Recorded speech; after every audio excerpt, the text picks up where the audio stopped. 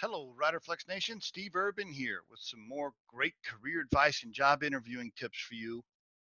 I have a question for you. Are you organized and timely with updating your accomplishments on your LinkedIn and on your resume? Or are you one of those that works a job for 2, 3, 4, 5 years, and then all of a sudden you have to put together a resume and you're scrambling and you're trying to remember everything you did? Here's a system for you that I'd recommend. Okay.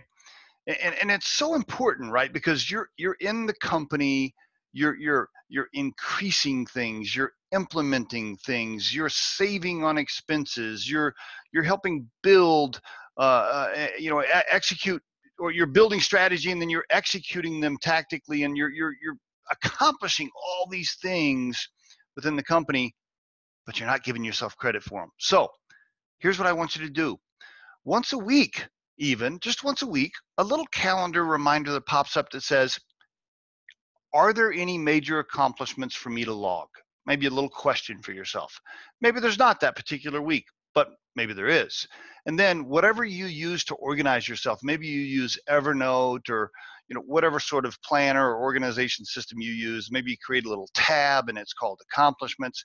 And so once a week when you get that reminder, you throw little bullet points over there of something you did, implemented new sales process or whatever it may be. Okay. And then you drop little bullet points in there. Okay. Each week you're just reminding yourself to drop little bullet points in there. And then once a month or once a quarter, maybe even once a year, you have a calendar reminder that pops up that says, have I updated my resume with accomplishments? Have I updated my LinkedIn profile with accomplishments?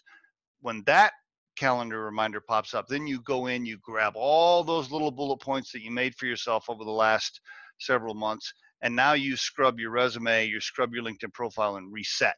Okay. That system right there is much better than trying to sit down after 3 years in a job and remember all the awesome things you did. Okay. Because you're going to forget, there's going to be stuff you're going to miss.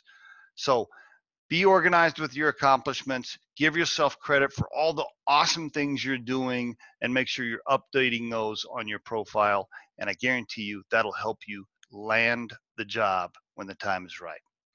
Okay, folks, and there's your Riderflex tip of the day. As always, you can call into our corporate office or email us with confidential questions. We'll help you in any way we can. You can hear the Riderflex podcast at just about anywhere: Anchor FM, iTunes, Google Play, SoundCloud. And as always, folks, visit riderflex.com to learn more about us. Thanks a lot for listening and have a wonderful day.